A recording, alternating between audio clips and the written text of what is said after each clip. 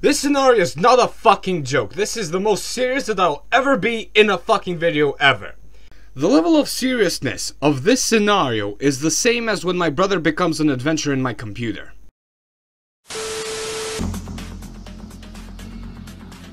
Yo dude, I've been looking for mom's electric dildo for about 5 minutes now.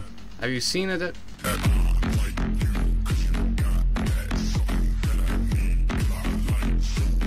You tell anybody about this, and I'm sending you to Kosovo. T-sereis. Saying that name is almost a sin. With a population of 90 million since March 24th, 2019, and with a military of almost 90 million, an army comprised of mindless robots that won't think twice before they rape you. And it also has a puppet government. The moment they reach number 1, they will unleash their might upon us mortals. So what would happen? So how would this invasion look like? Well, this invasion would be so great that it would make Hitler's wet dream look like nothing. Neighboring countries like Pakistan and Bangladesh and northern India, I think that's its name, would be first to go. Then South Asia would be like really clean. A great war between T-sereis and China would happen, where China would lose 69% of its population.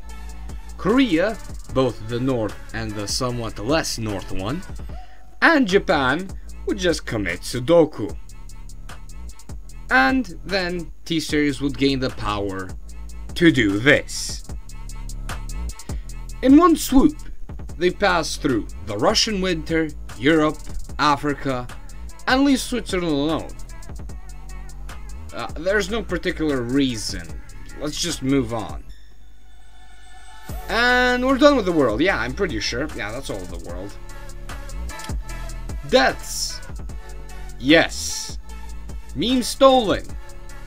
This cat that has butter on it. Cheese eaten. All.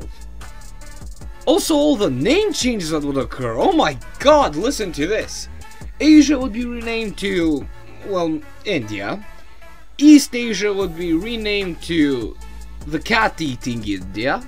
Africa would be renamed into the India, but they can say the N-word. I do not associate with niggers. Europe!